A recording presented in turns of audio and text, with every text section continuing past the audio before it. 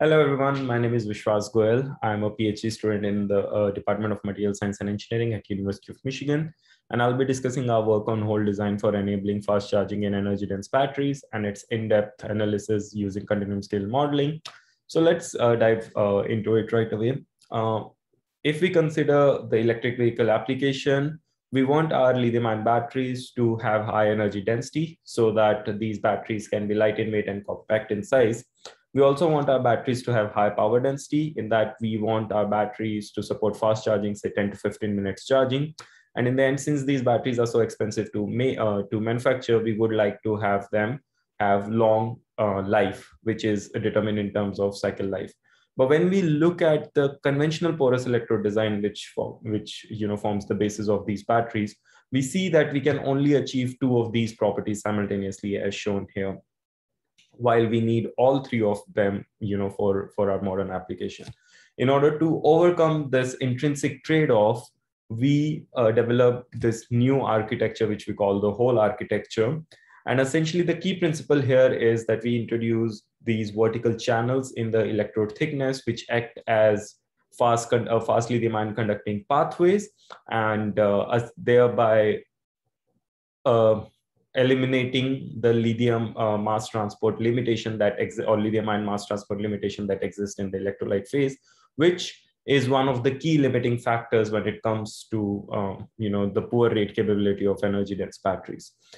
So in order to test the efficacy of this design, we use continuum-scale modeling along with porous electrode theory. And since we arrange these channels in a hexagonal pattern, we use the symmetry of the pattern to downsize our simulation domain as shown here. So now let's quickly jump into the results of our simulations. The first result that I'm showing is the comparison for voltage versus time plots for 4C charging for both the electrodes. And by 4C charging, I mean that 15-minute charging. What you can see is that the whole anode is able to sustain 4C charging for longer. In other words, 4C, whole anode can store more amount of charge for the same cycling protocol as compared to control anode. And this is, that is why we are able to achieve higher power density from this high energy density cell.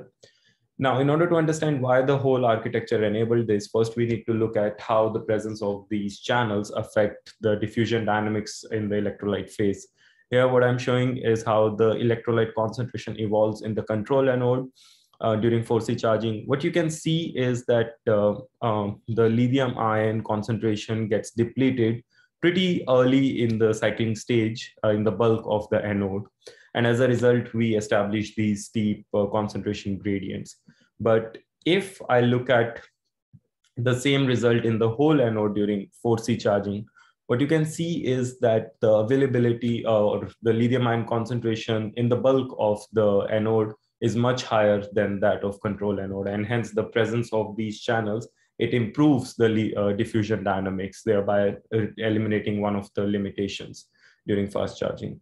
And the second thing to look at is how these channels affect the distribution of the electrochemical reaction in the volume of the electrode.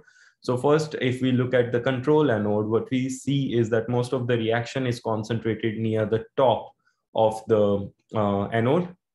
And hence, since the most of the reaction is occurring at the anode separator interface, what happens is that this region becomes saturated with lithium, which ultimately results in a high susceptibility for lithium plating in such a design during fast charging.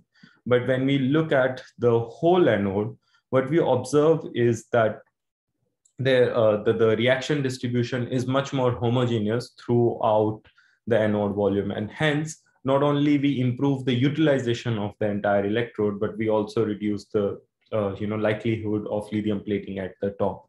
And this we validated with experimental results where we made industrially relevant pouch cells with industrially relevant loading of 3 milliamps or greater than 3 milliamps per centimeter square. And what you can see is that at 6C charging, which is 10 minutes charging, the whole electrode is the whole cell is able to retain its capacity in a much better way than the control cell. So with this, I would like to summarize my presentation. We showed how our whole architecture can enable us to achieve all the three properties in industrially relevant pouch cells, which can be used for electric vehicle application. With that, I would like to conclude. Thank you.